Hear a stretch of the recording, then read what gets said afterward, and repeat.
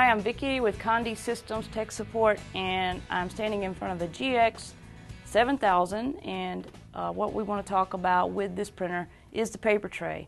The errors that occur when you assemble it or do the install. So the paper tray has two positions, and that's the 8.5 by 11, which comes compressed, and then there's the 11 by 17 position where it's extended all the way. So what I want to go over is how to properly install the paper tray to eliminate any errors or any faults with your printer. So let's get started.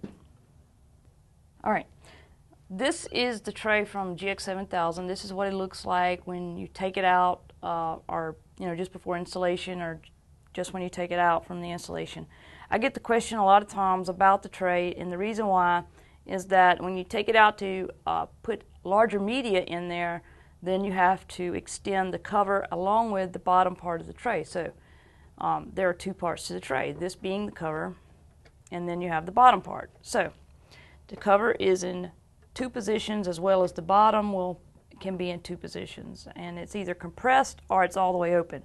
So I'm going to show you how to do that. So pretending we want to extend the tray for larger media, and this is how I recommend you set the tray up, because you can always move the tab within the tray to adjust to smaller media. So we'll extend to the larger media.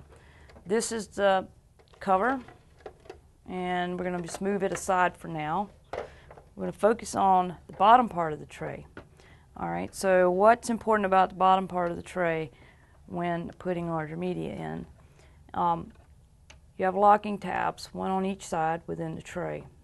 They're lighter in color, so you have this dark gray or black tray. And then you have this light gray locking tabs. Now they slide inward or outward. To lock it, you would slide them inward, and to unlock it, you're going to push towards the center of the tray, and that unlocks the tabs. Okay, and then you have this tab, which goes forward or back for your smaller and larger media. Once the tray is unlocked, and you can see I have 8.5 by 11 paper in here. Doesn't matter, I'm just going to leave it alone. You can slide the tray all the way out till it's to its full extension, which is going to be 11 by 17.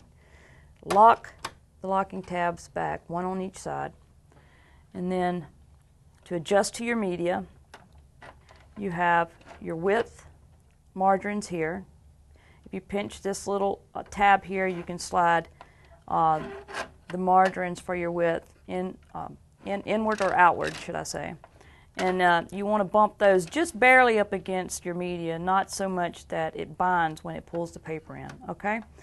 And then you have this forward and back tab. Now this goes to the length, to the small edge of your media for length, okay? So pretending that, let's say for instance you have larger media, then you would pull, of course, this 8.5 by 11 out.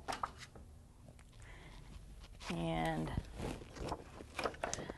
this being legal size media, you can just pull this back. You also have some measurement sizes in here. I know you may not be able to see it right now, but if you're working with your tray, you'll be able to see it well. So what you would do is just slide this forward, just barely touching it up against the short edge of the paper. Okay?